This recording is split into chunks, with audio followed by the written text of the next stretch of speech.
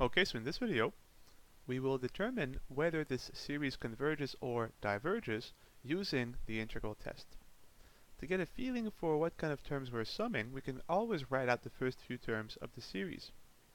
So we begin here with summing when n is 2, so we have 1 over 2, the root of ln of 2.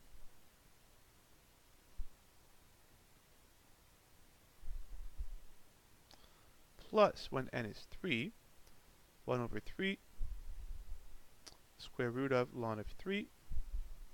Let's do one more, plus 1 over when n is 4, root of ln of 4, and so forth.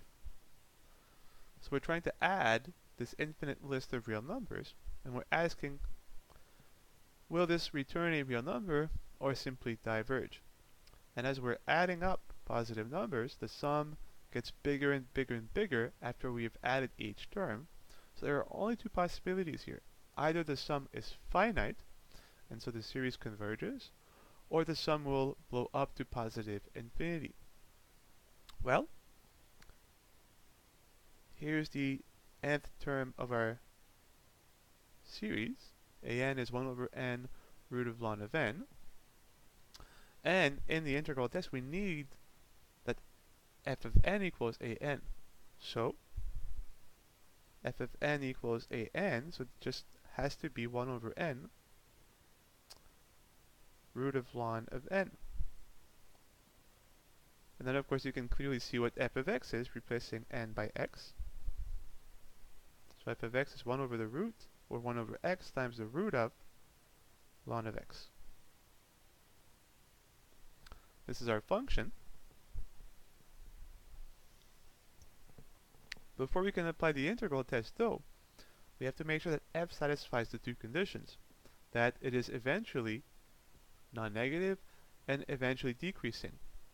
But both here are trivial.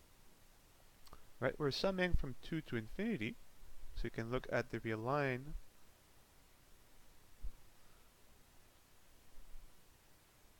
When x is above 2, when x is positive,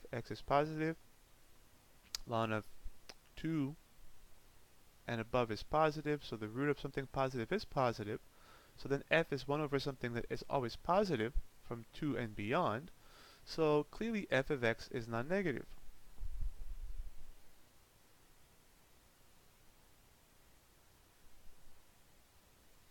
From 2 to infinity.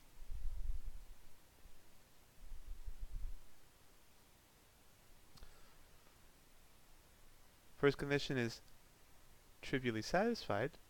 Second condition, f of x must be eventually decreasing. Well, in general, to prove that a function is decreasing, you could simply take its derivative and show that the derivative at some point becomes negative, which proves that you have an eventually decreasing function. So here you could find the derivative of f, but we can do even simpler. Ignore the numerator and look at the denominator. X is an increasing function, so is the root of ln of x. So we have 1 over an increasing function. The result is clearly a decreasing function. So here, because and only because we have 1 over what we know to be an increasing function, we know the result is decreasing.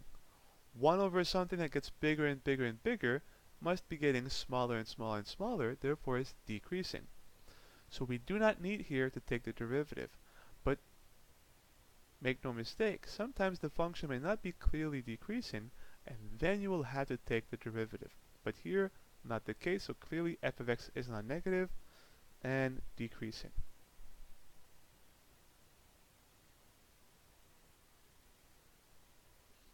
And now we can apply the integral test, which says that you can compare the infinite series to the improper integral.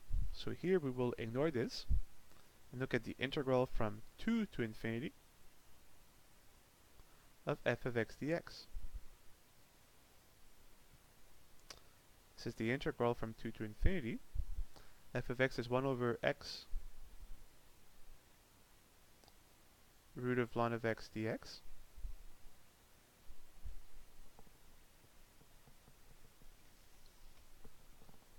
Now,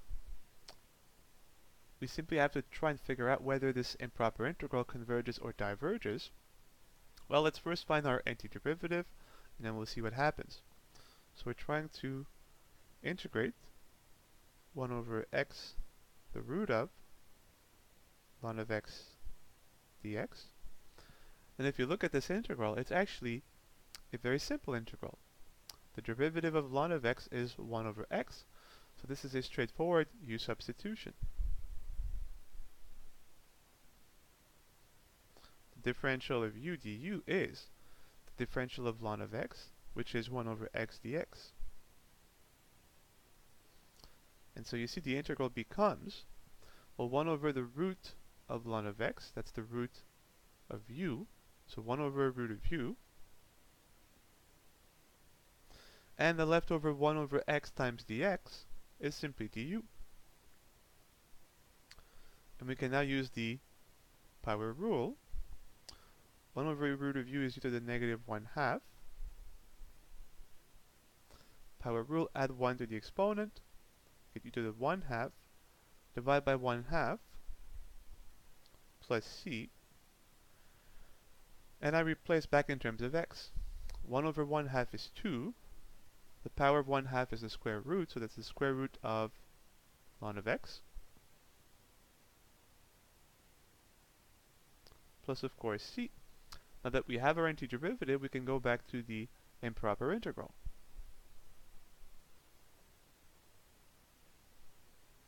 So the integral from 2 to infinity of f of x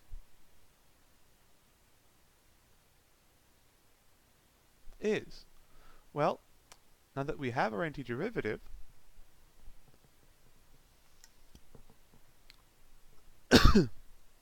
we can evaluate this. Sorry. We can evaluate this from 2 to t.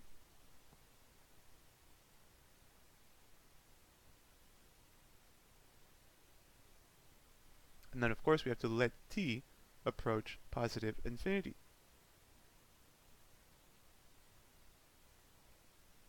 Let's see what happens.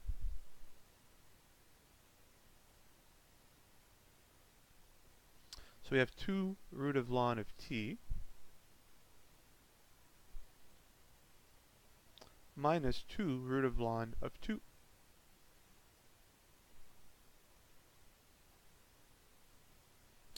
But as t goes to infinity, ln of t goes to infinity, the root of infinity is infinity, so this term blows up to positive infinity, minus a real number, doesn't matter, the whole thing blows up to positive infinity. And now we can quote the conclusion from the integral test. And again, the intuition is that this represents the exact area below the function from 2 to infinity.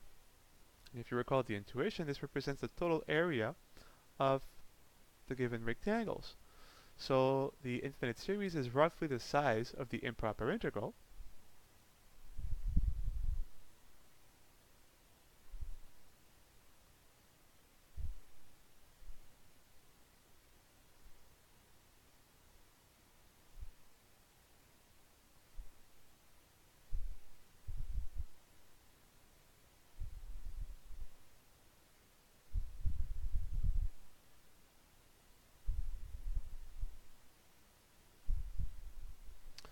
And this improper integral is infinite. The exact area below f of x from 2 to infinity is infinite. So if the series is roughly the size in terms of magnitude of the improper integral, which is infinite, the series has no choice but is also infinite. So the series blows up as well.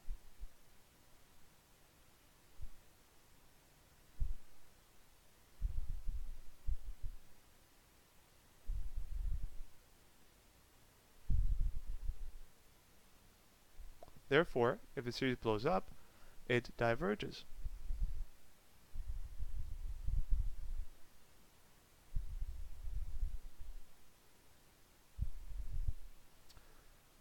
And so you can appreciate again that the integral test is very intuitive.